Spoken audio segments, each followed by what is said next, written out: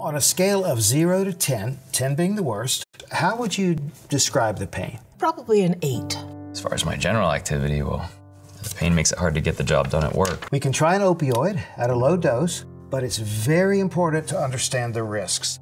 Everything from constipation to addiction and overdose, even fatal overdose.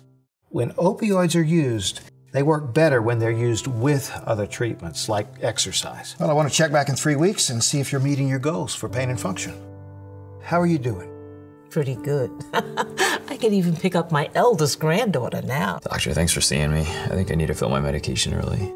Sometimes it can be difficult controlling how much medication you're taking for pain, so let's talk about medication and lifestyle changes to help you meet your treatment goals. Every patient is different, but opioids pose risk to all patients.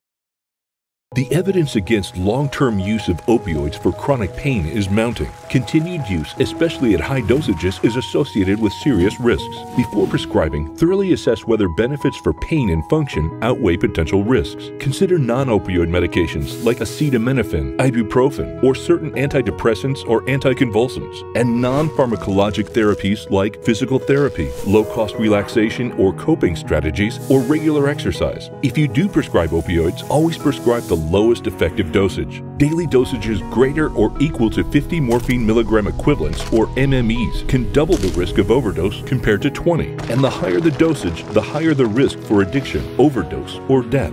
If increasing dosages, exercise caution and increase follow-up to reduce the risk. Reevaluate frequently for changes in pain, function, and mental well-being, including signs of addiction.